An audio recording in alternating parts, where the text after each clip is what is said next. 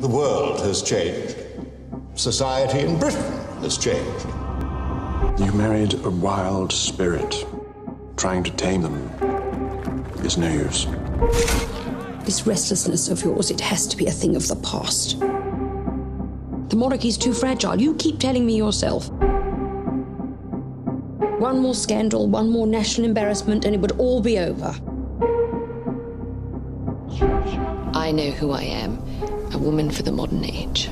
Free to live, to love, and free to break away.